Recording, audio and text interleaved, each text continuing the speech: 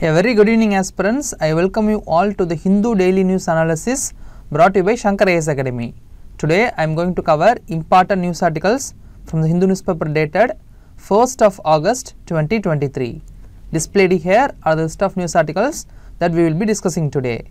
And a kind request to you all, those who haven't yet subscribed our YouTube channel, do subscribe and hit the bell icon button so that you will get regular notifications about our current affairs videos. Now let's get into our first news article discussion.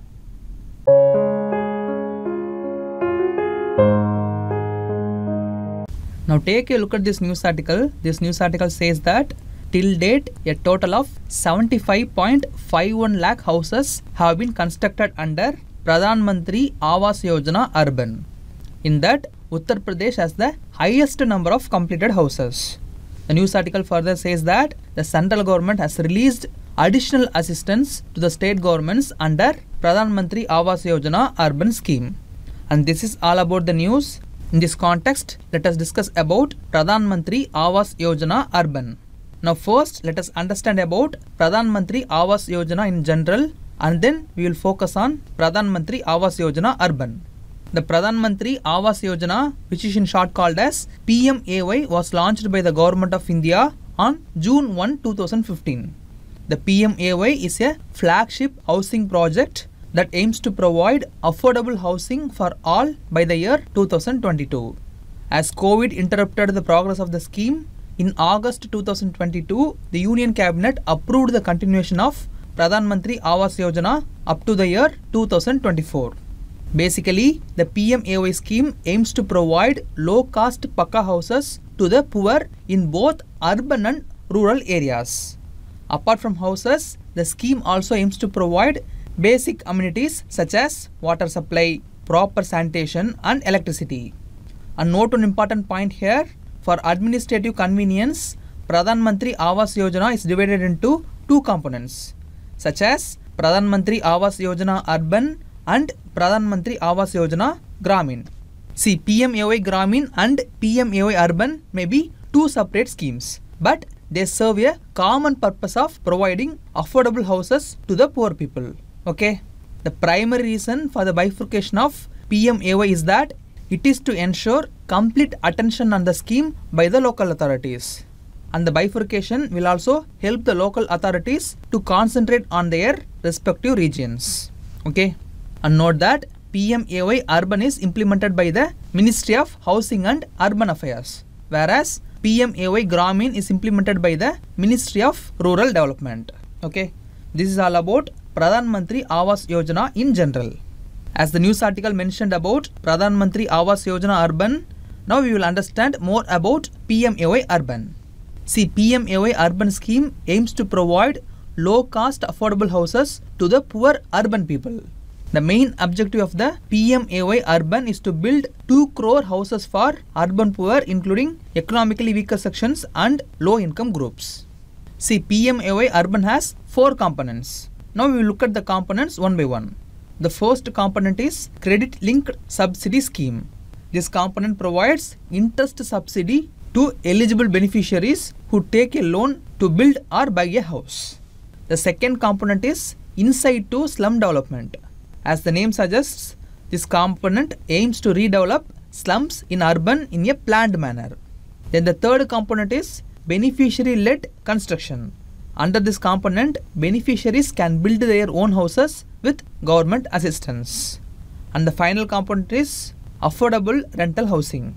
This component aims to provide affordable rental housing to the urban poor. Okay, so these are the 4 components under PMAY Urban. Now moving on to see about the funding pattern of Pradhan Mantri Awas Yojana Urban. See, the Pradhan Mantri Awas Yojana Urban is a centrally sponsored scheme. This means that the central government provides financial assistance to state governments to implement PMAY Urban.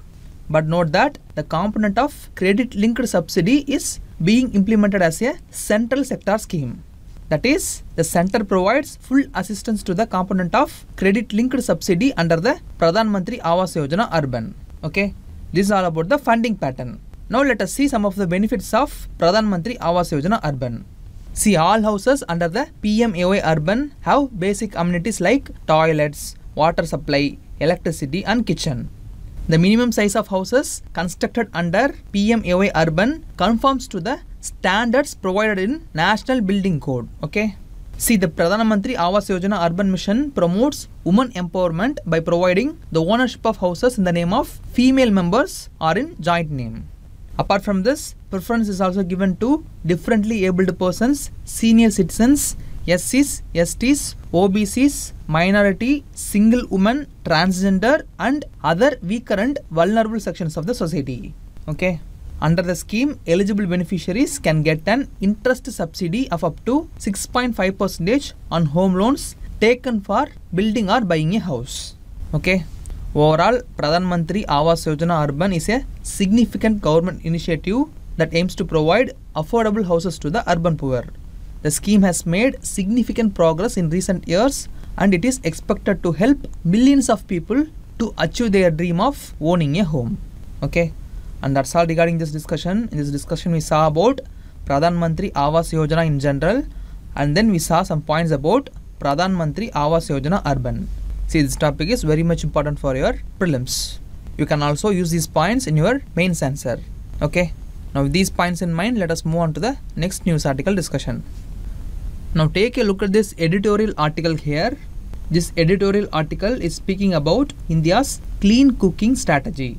This editorial focuses on various aspects like factors that led to increase in LPG adoption, then the reason for current decline in LPG consumption, and finally the steps that can be taken to make India's clean cooking energy strategy a successful one.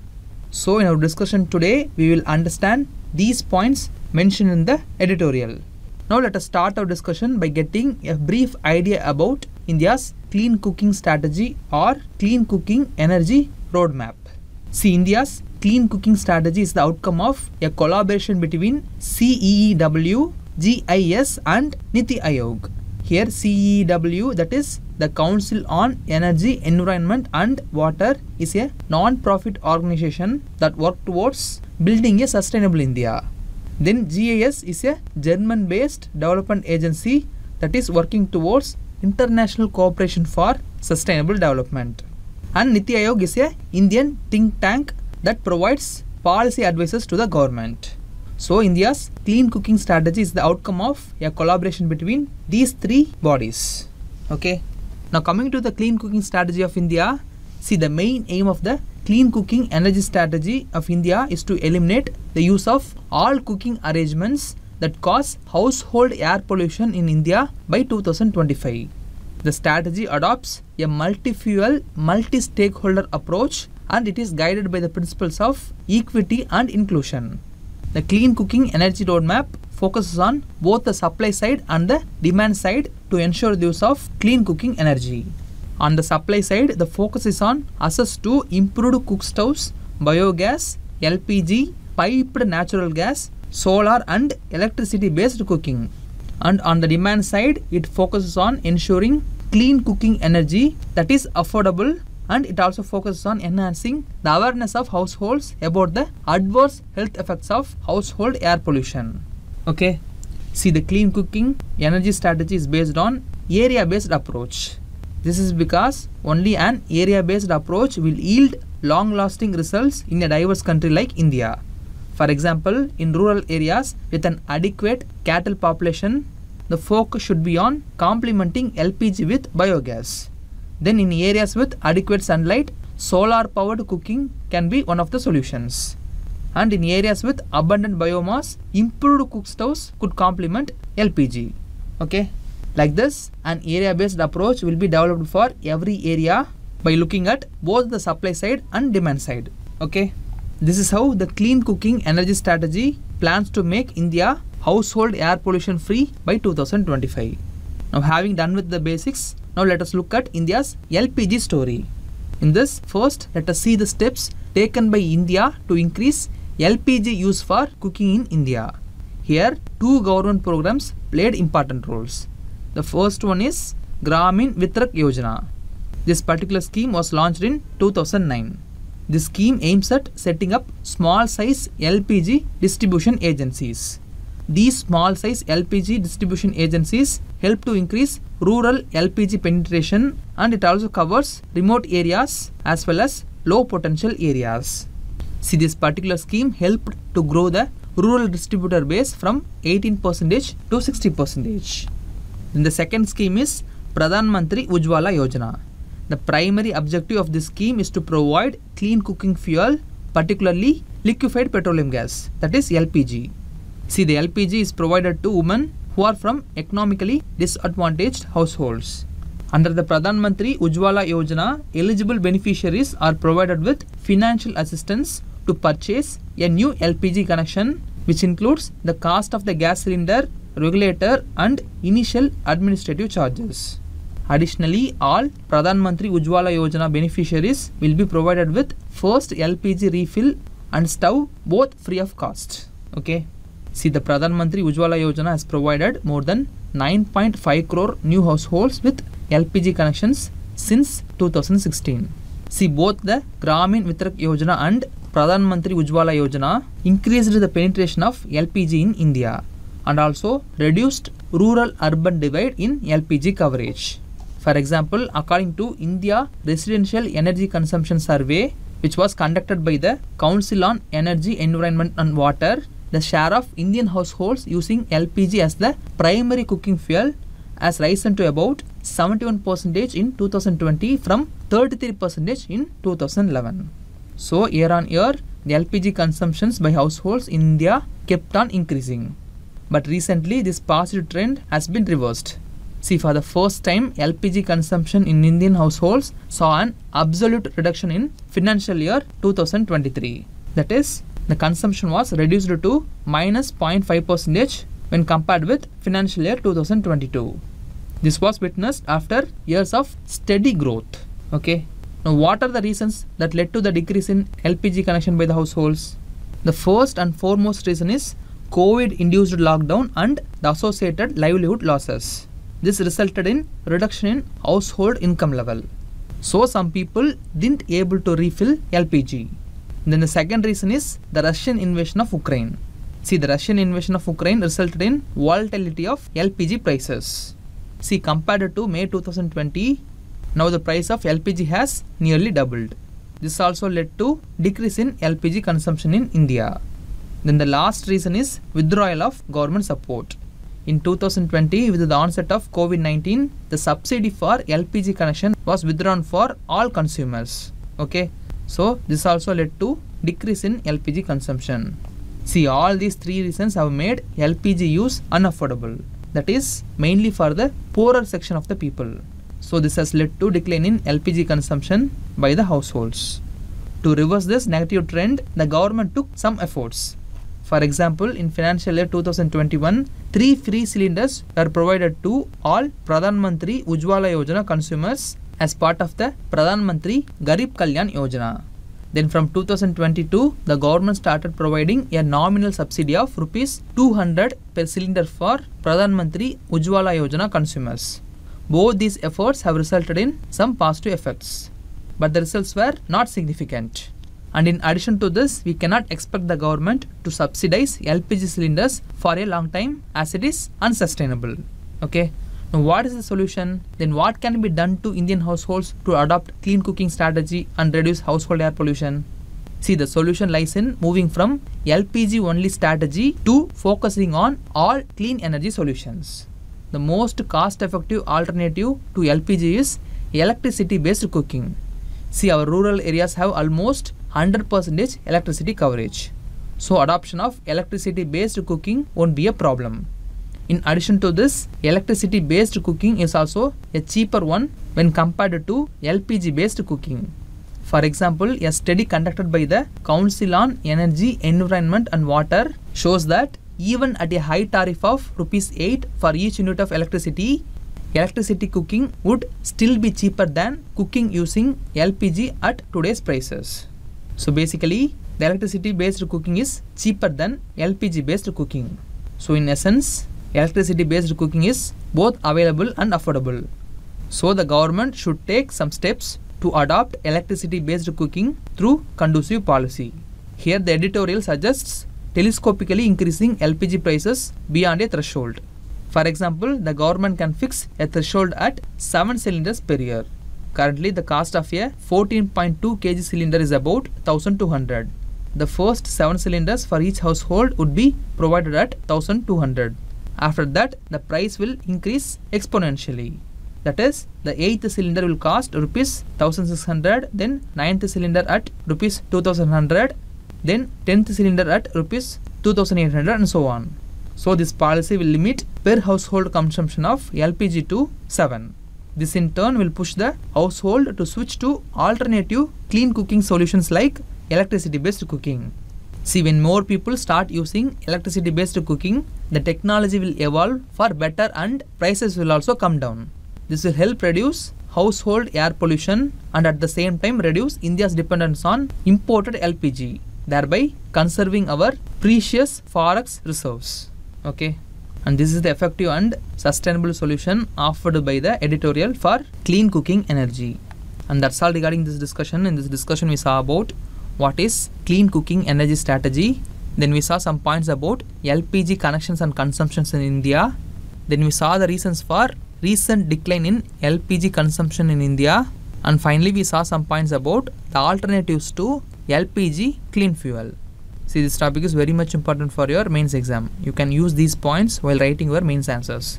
This will definitely enrich your mains answer. Now with these points in mind, let us move on to the next news article discussion.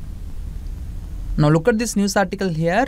Recently, 8 cheetahs that were brought from African countries have died in Kuno National Park, which is in Madhya Pradesh.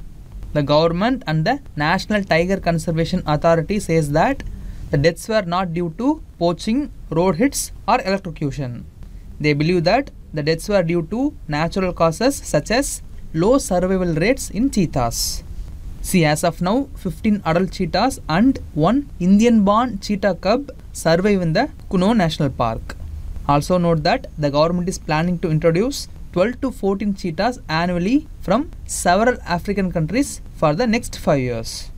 And this is all about this news article. As the news article mentions about the National Tiger Conservation Authority, we will look at various aspects of National Tiger Conservation Authority in detail.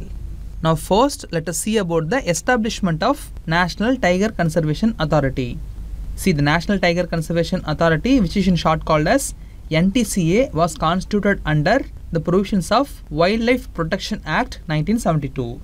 As it was constituted under Parliamentary Act, the NTCA is a statutory body.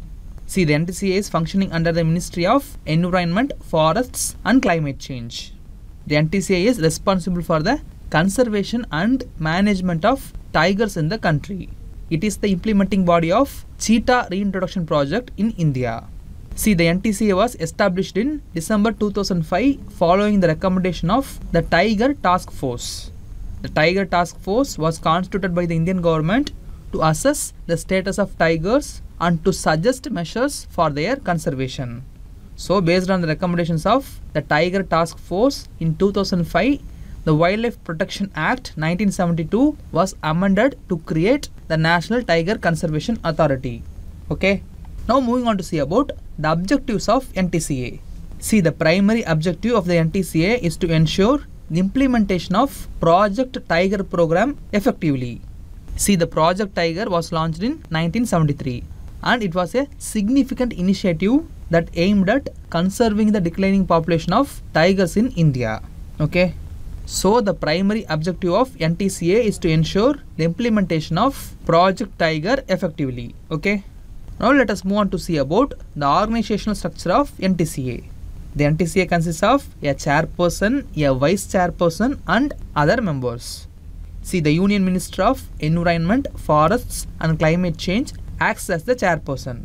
Then the Minister of State in the Ministry of Environment, Forests and Climate Change acts as the vice chairperson of the NTCA. Also note that the NTCA consists of 3 members from the Parliament. See, the NTCA also has a governing board. The board consists of representatives from the central government, state governments and several non-governmental organizations.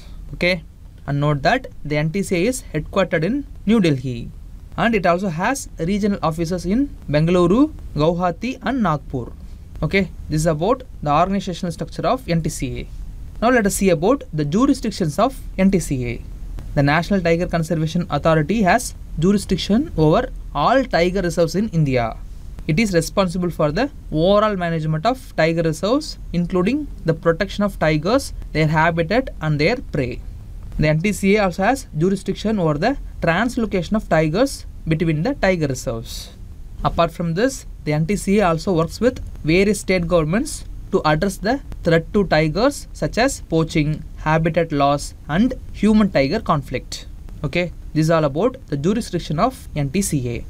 Now we shall see about the powers and functions of NTCA. The first and foremost function of NTCA is to advise the central government on all matters related to tiger conservation. Secondly, the NTCA approves the establishment of new tiger reserves and it also monitors the performance of various tiger reserves in India. Thirdly, the NTCA provides financial assistance to tiger reserves in India. Fourthly, the NTCA promotes research on tigers and their habitats. And finally, the NTCA works to address threats to tigers such as poaching, habitat loss and human-tiger conflict. Okay. To sum it up, the National Tiger Conservation Authority has been instrumental in the success of Project Tiger. See, the Project Tiger has helped the government to increase the tiger population in India by over 300% since 1973. Note that the National Tiger Conservation Authority releases All India Tiger Estimation Report, which shows the tiger population in India. Okay, and that's all regarding this discussion. In this discussion, we saw about NTCA, then about the objectives of NTCA, then we saw about the organizational structure of NTCA, and finally we saw some points about the jurisdiction, powers and functions of NTCA. See, this topic is very much important for your prelims exam. So make note of each and every points that we discussed. Now with these points in mind, let us move on to the next news article discussion. Now take a look at this front page article. This news article says that the central government is going to introduce a new bill named Delhi Services Bill in the Lok Sabha. This bill aims to replace the Delhi Services Ordinance. See, the Delhi Services Ordinance was enacted in last May. It gives more power to the Lieutenant Governor of Delhi on the postings and transfers of all bureaucrats serving under the Delhi government. The Delhi government opposed both the ordinance and the bill. The Delhi government states that the ordinance gives too much power to the Lieutenant Governor, which undermines the power of elected Delhi government. Okay, this is all about the news. Now in this context, let us discuss about the important provisions of the Delhi Services Bill and the controversies surrounding the bill. Now first, let us see the background of the bill. See, recently on May 2023, the Supreme Court ruled that Delhi government has the power to control the postings and transfers of bureaucrats in Delhi. In response to this, the centre enacted ordinance to override Supreme Court judgment. As per the ordinance, the Lieutenant Governor of Delhi has the final say on the postings and transfers of all bureaucrats who are serving under the Delhi government.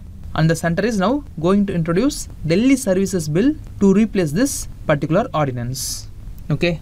Now with this background information, let us understand the highlights of Delhi Services Bill.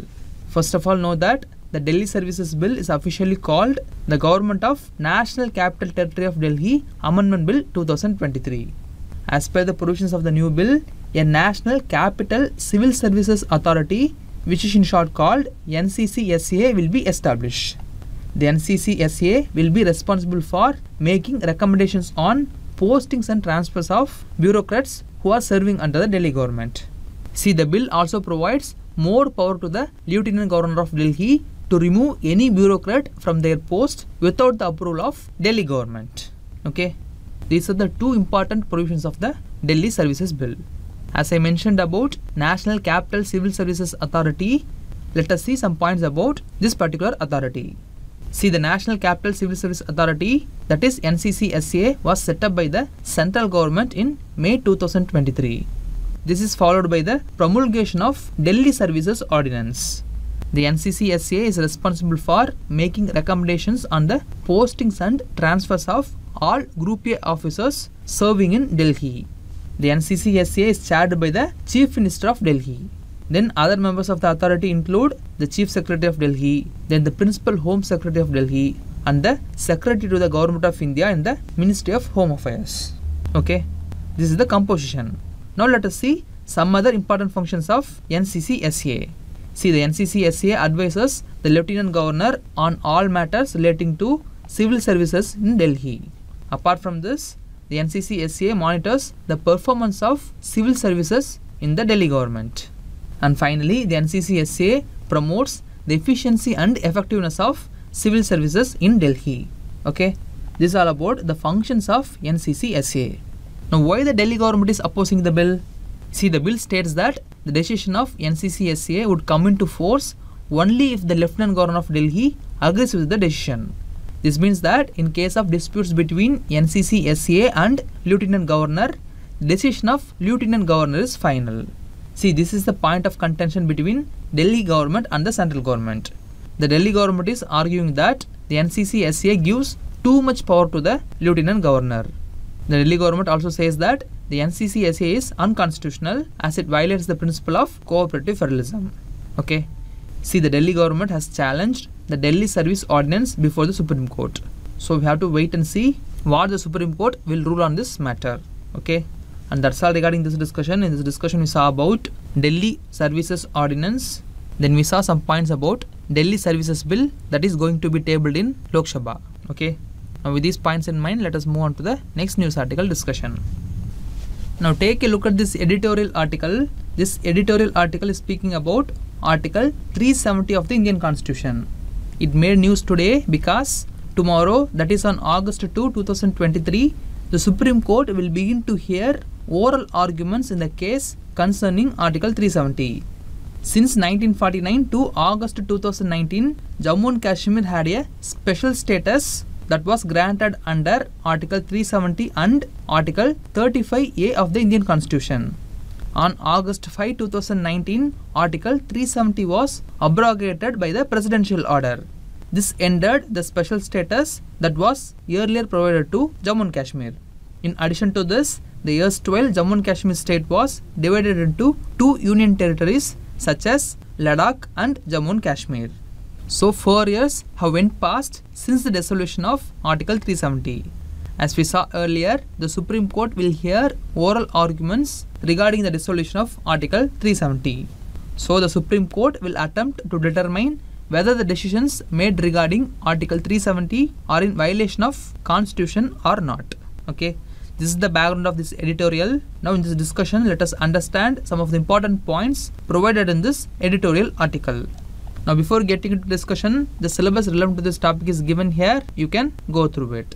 Now first we shall see about the background of inclusion of Article 370 and some of its important provisions.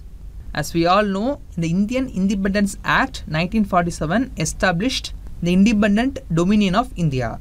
The Act allowed to use Government of India Act 1935 as an interim constitution until India adopted its own constitution. The Independence Act also granted freedom to Indian princely states either to join the Dominion of India or Dominion of Pakistan or to remain independent. See, most of the princely states were voluntarily joined India and some were annexed by military operations. Now if we take Jammu and Kashmir, see, Jammu and Kashmir was also a princely state during India's independence. At that time, the Jammu and Kashmir was ruled by Maharaja Hari Singh. He opted to remain independent. Subsequently, Pakistan tried to occupy Jammu and Kashmir by a military action. So Raja Hari Singh approached India for help and he accepted to join India with certain terms and conditions. Therefore, in 1947, an instrument of accession was signed between India and Maharaja Hari Singh of Jammu and Kashmir. See, one of the provisions of instrument of accession gave rise to Article 370. This Article 370 provided certain autonomous powers to Jammu and Kashmir state. Now let us see the powers that were provided in Article 370 one by one. Firstly, the article restricted the legislative power of Indian Parliament over Jammu and Kashmir. See, except certain matters like defense, finance, communication and foreign affairs, the Indian Parliament needs the approval of Government of Jammu and Kashmir in order to apply laws and rules in Jammu and Kashmir. Secondly, Article 370 provided for separate flag and constitution to the state of Jammu and Kashmir. Then the third important power is that the presidential rule cannot be imposed in Jammu and Kashmir state, and only governor's rule can be proclaimed. Apart from this, the government of India cannot declare a financial emergency under Article 360 in the Jammu and Kashmir state, and only a national emergency can be imposed in matters of external aggression or war. Then fourthly, Article 370 provided the Jammu and Kashmir to follow its own criminal code titled Ranbir Penal Code. Then fifthly, the Article 370 provided dual citizenship to the citizens in the Jammu and Kashmir state. Then sixthly, no persons were allowed from outside Jammu and Kashmir to purchase a property in Jammu and Kashmir. And the final power is regarding the tenure of state legislature. See, the term of other Indian state legislatures was 5 years, but the special status provided 6-year term to the legislature of Kashmir. This is all about the provisions regarding special status that were earlier granted to Jammu and Kashmir. Even though these provisions were incorporated in the Constitution of India, they were made temporary. See, according to Clause 3 of Article 370, the President by public notification may declare that Article 370 shall cease to be operative. That is, the Clause 3 of Article 370 provided the President a power to dissolve Article 370. But to make such notification of dissolution of Article 370, the President needs recommendations of the Constituent Assembly of Jammu and Kashmir state. See, after 1957, when Jammu and Kashmir's constitution came into force, its Constituent Assembly was disbanded and it was replaced by a Legislative Assembly. See, this situation created confusions like how to repeal the act without the Constitution Assembly. This means that there were no Constituent Assembly in Jammu and Kashmir after 1957. Then how Article 370 was abrogated? See, in 2019 there was no state legislative assembly in Jammu and Kashmir since the state was under President's rule. So technically the governor under the Parliament's directions was ruling the Jammu and Kashmir at that time. So using this as an opportunity, the Union government used Article 367. See, Article 367 lays down the rules for interpretation of the Constitution of India. On August 5, 2019, the President's order was issued to amend Article 367 with a view to transform the existing status of Jammu and Kashmir. The presidential order just added a new clause to Article 367. This clause said that wherever the term Constituent Assembly of the state was used in Article 370, it would be replaced with Legislative Assembly of the state. Okay. Since the state was under President's rule, the governor has to act not only as the state legislative assembly but also its Constituent Assembly. So the President, with the help of governor, declared that all classes of Article 370 shall cease to be operative as of August 6, 2019. Okay. This is how Article 370 was abrogated. And note that a new class named Article 370 Class 1 was added, and it states that all provisions of the Constitution of India along with all amendments shall apply to the state of Jammu and Kashmir. So as of now, the Jammu and Kashmir is treated on par with other states. Okay. See, the changes brought by the abrogation of Article 370 is displayed here. You can pause the video and go through it. And that's all regarding this discussion. In this discussion we saw about the background of inclusion of Article 370 into the Indian Constitution. Then we saw about the important provisions of Article 370. And finally we saw some points about how Article 370 was abrogated. Now with these points in mind, let us move on to the next news article discussion. Take a look at this small article from the text and context page. This news article says that 49% of beneficiaries of Ayushman Bharat Pradhan Mantri Jan Arogya Yojana are female.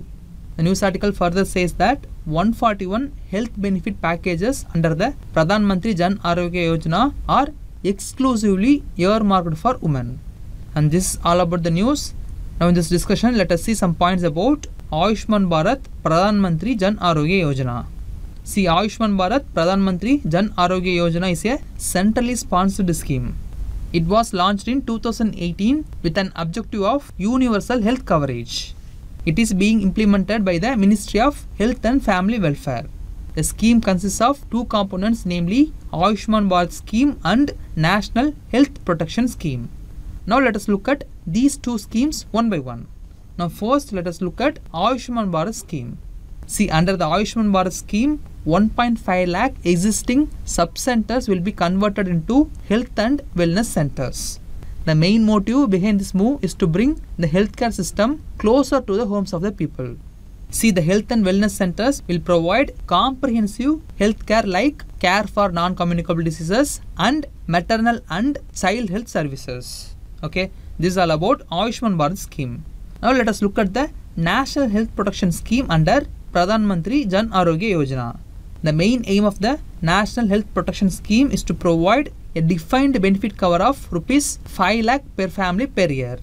This cover will take care of almost all secondary care and most of the tertiary care procedures. More importantly, to ensure that nobody is left out, that is especially women, children and elderly, there will be no cap on family size and age in the National Health Protection Scheme.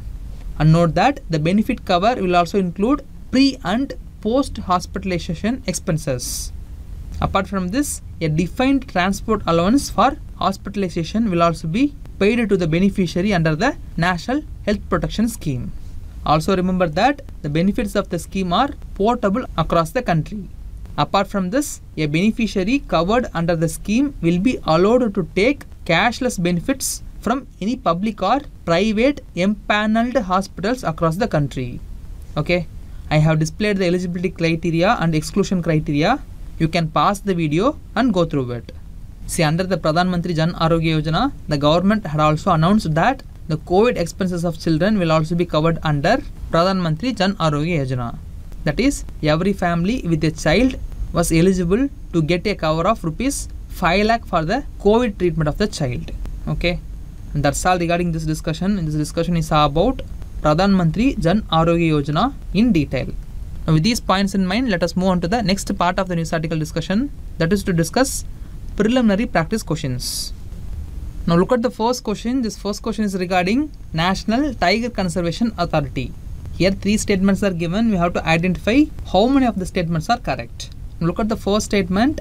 It was established under the provisions of Environment Protection Act 1980. See, this statement is wrong. The NTCA was established under the Wildlife Protection Act of 1972 and it is a statutory body. So statement 1 is wrong. Now coming to the second statement, it was established in 2005 based on the recommendations of Tiger Task Force. See, this statement is correct. As we saw in the discussion, the National Tiger Conservation Authority was established in 2005 based on the recommendations of Tiger Task Force. Now coming to the third statement, the Prime Minister of India acts as the chairperson of the NTCA.